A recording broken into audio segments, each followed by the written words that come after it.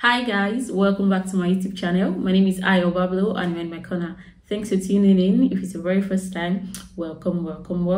And if you're a returning subscriber, thanks for always coming back. I'm glad that you always do. In this video, I'm going to be talking to you about what it feels like studying data science at Teesside University. You know, what you should expect, what you need to know, and the realities in general. I think it's just going to be a little bit of my own opinion and a little bit of advice if you want it. So I'm just going to put this out there again. It's my own opinion. It's what I think. You know, as they say, experience is the best teacher. So I just think that you lot can learn from my own experience, you know, basically what it feels like if you're in this position or if you're about to be in this position. Nothing serious anyway. So, you know, without further ado, we're going to jump right into the video. Before then, if you are yet to subscribe, what are you waiting for? Please click the subscribe button below. Also turn on your notification bell so that you can be the first to know when I drop a new video. Let's jump right into it.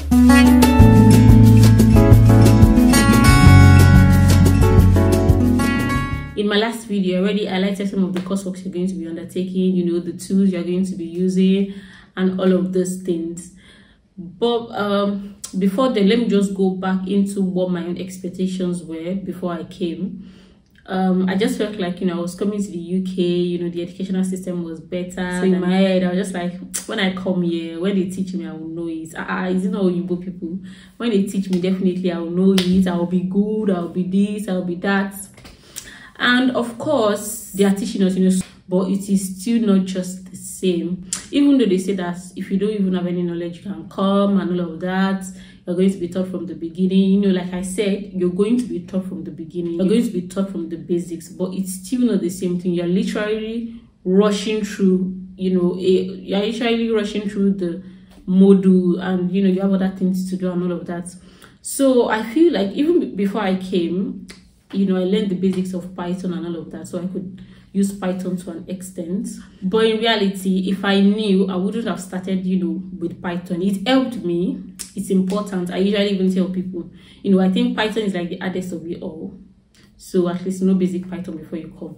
It is important. But I'm going to come to that shortly where I said I wouldn't have, you know, invested so much time in learning Python that much. Now I've come to realize, now that I'm done with like my first year, I've come to realize that you need much more than Python to actually be a data analyst or a data scientist. You need much more. Before I came, I did not even know that. Honestly, I did not know that. You might have just like, you know Python or know how to visualize it using Python and all of that. You know, everybody thinks, you know, being a data analyst, okay, not everybody, but some people think being a data analyst or being a data scientist, you have to be coding, you have to be doing this and that, but it's not the same. There are a lot more other things that you need to know before you actually, you know, be a proper data analyst or a data scientist. Again, this is just my own opinion. This is what I think. I'm just going to put that disclaimer out there, but it is what I think anyway. Now, let's take it to the coursework. You're going to be learning how to use Python, obviously. You're going to be learning R. You're going to be learning Power BI. You're going to be learning, you know, HTML, JavaScript, all of that I said in the last video. If you're yet to watch it, I'm going to put the link here again so that you can click and watch it. Of course, you're going to be learning all of that. But in the reality of things, just like I said, you are literally rushing through the whole module. And you're not just taking like a single, you know, maybe a single tool. You're doing 3 course modules together and put effort into the 3 of them. And the reality of things is that at the end of your coursework or anything, it does not automatically make you a data scientist or a data analyst. Of course, you have gone through all these modules, you've gone through how to use these tools, but there are just far more other things that you need to know. And what I think is that, of course, you're going to be introduced to all of those tools just for people to, you know, find their strength and, you know, find what they want to focus on, which is good. But you're literally learning a whole lot of things. Maybe in the first semester, you've learned how to use Power BI or any other thing. In the second semester, you're probably learning how to use Python. And once you know, now in the second semester, you're focusing on how to use Python more. It means that you're losing mastery of the Power BI you have learned. And that's just the fact. That's why I think you're losing mastery of it. So it's leaving you. Now let's come to think of it. You're learning how to use Power BI in like maybe 12 weeks. You are learning how to use R in 12 weeks. You're learning how to use Python in 12 weeks at the same time. Of course, you could have an idea on how to use them and stuff, but you know, you're not actually gaining mastery of any one of it, especially because it's coursework. You have to like do it to pass and all of that. And in the second semester, you have dropped those tools, you are learning new tools. So automatically, you are losing mastery a little bit of the initial tools you have learned. And in the reality of things, you cannot learn Python in 12 weeks or in a whole semester, no. People have been doing these things for like 2-3 years and they are still on it, you know, trying to know better and stuff. So I just honestly feel like you are being taught, don't get me wrong, but now the point I'm trying to drive at is that you need to put extra effort by yourself. You need it. You know, I think they said maybe 60% to be taught in class, 120% is self-study, and this and this and this. And you're a master's student, nobody's baby feeding you. So the bulk of the work lies on you if you want to actually, you know, be a data scientist and be a data scientist or be a data analyst. So that's just the point I'm trying to drive at. You need to put in extra efforts. They're just literally scratching the surface for you. You are the one that needs to like go deep. So don't have that expectation that whatever you are taught is enough for you to be a data analyst or a data scientist. It doesn't work that way. You need to put in extra effort. You need to be intentional. Another thing I've learned in this 1 year is that, you know, while I was applying for my internship, I've got to realize that what the industry needs is far more than what you're being taught in school. Is far more than that. School is literally just scratching the surface for you. You have a whole lot more things to do. You're just being introduced to how to use these tools, you know, and things like that. There are other things that the industry needs that maybe you have probably not even heard. If you go check what the job description of a data analyst is, you just look at what is this, what is this, what is this. You literally have a whole lot of other things to learn that the industry needs. Another thing is that SQL is important, but like I said, you're just being taught briefly, but it is actually important. You need to know it to get into the industry. You need to know how to, you know, use database, how to query database and all of that. But, you know, in school, you're just literally giving CSV files or, you know, ready-made files or, you know, just, you know, a data set that is almost clean to work on. And the industry, you're actually going to be working with a proper database. So now it's now left to you to now put in that extra effort to know all of these things.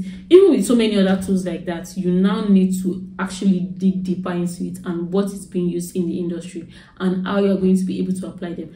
I feel like this video is all over the place, but you get what I'm trying to say. You actually need to put in extra effort. That is what I've learned. You need to do the extra work far more than what you have been taught in school. So now let me come back to the reason why I said I wouldn't have learned Python. I feel like, you know, Python is deep.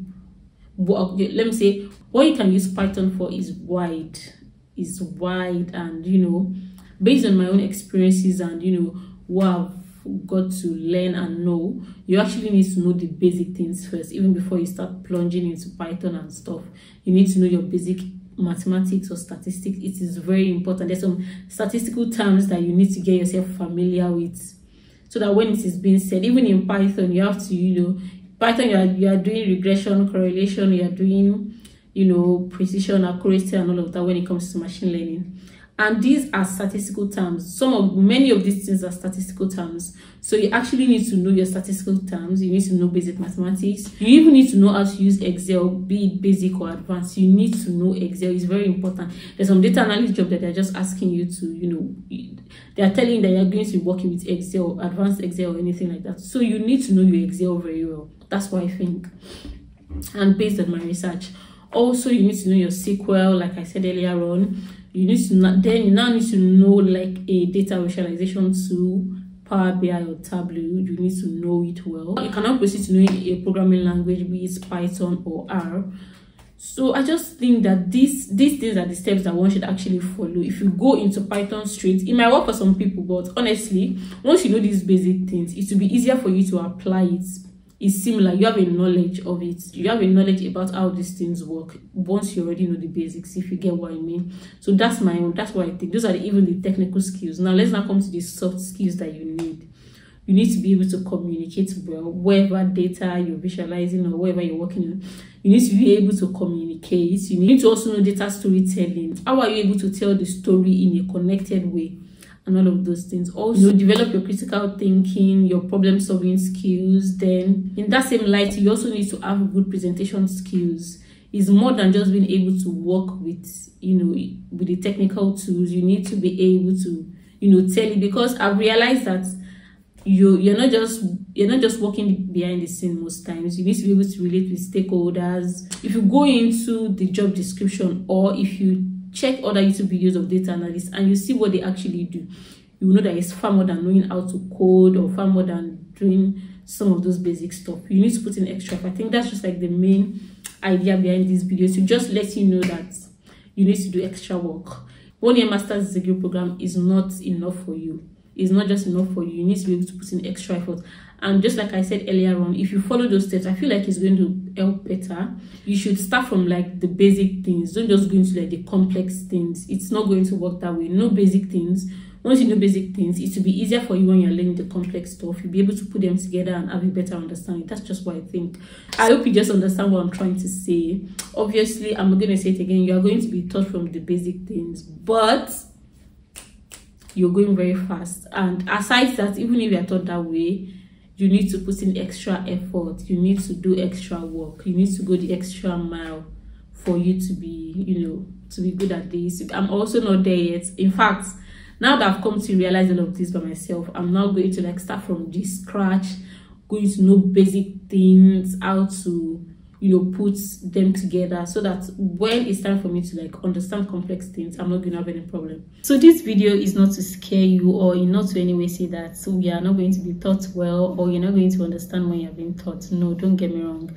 It's just, preparing your mind to let you know. I've said it countless times in this video that you need to put in extra effort. So that is just what this video is about. If you're somebody like me and you know that basic is not enough, like you need to up your game. It just reminds me of this, marching song we used to sing in Nigeria, that good, better, best. I'll never rest until my good is better, until my better is best. I'll never rest.